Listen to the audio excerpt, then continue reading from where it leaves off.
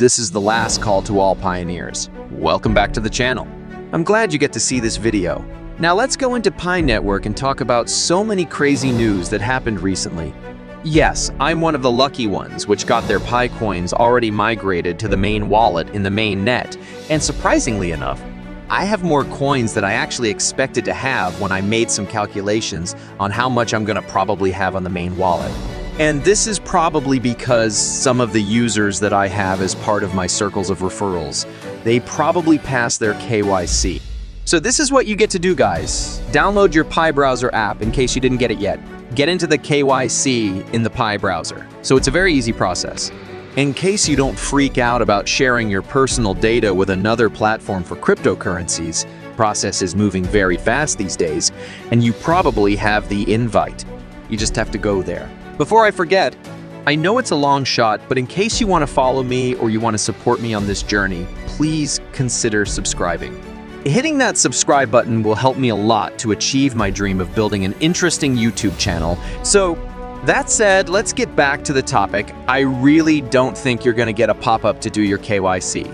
So in case you're still waiting, just go in the Pi browser app. Go and do it because it's a very quick process. This should obviously enable you to move your coins into the main wallet. If you go through the checklist that you can actually see on the main screen now and passing the KYC, you'll be able to move your coins into the main wallet. And then obviously, if you're part of my referrals, I'll be able to migrate more coins into my main wallet. So this is a big shout out to everybody who's out there mining Pi Network or decided to not mine Pi Network anymore because they don't believe in the project and the project is taking too long to actually see the light of the day. But guys, it's a long process and we are lost there. It's a huge, probably massive project and it's not going to happen in days.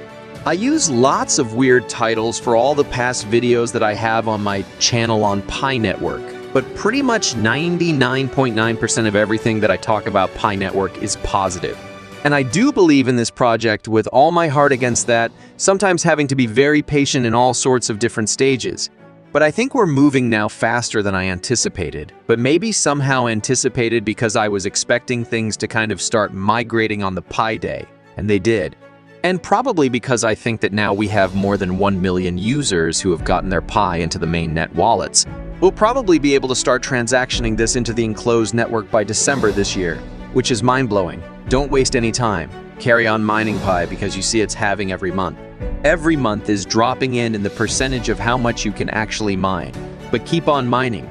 And let's not leave the disappointment of losing so many coins because so many people and friends have decided not to pass their KYC. So guys, this is a massive call to you all.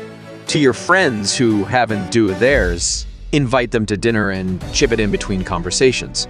Call them up on your phone, but don't be weird about it. Let's get this train moving.